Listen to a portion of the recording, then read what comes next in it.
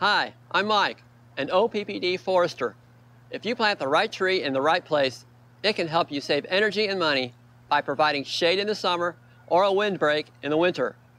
But plant a tree in the wrong place and it can interfere with power lines. That can result in power outages and it can also be dangerous. That's why OPPD trims trees to keep them away from power lines. OPPD foresters practice natural pruning, the method endorsed by professional arborist organizations. That's one reason OPPD has been recognized as a Treeline USA utility more times than any other Nebraska utility. To learn more about smart tree planting to promote energy efficiency and safe, reliable power delivery, check out the links on this page. Thanks for visiting OPPD.com.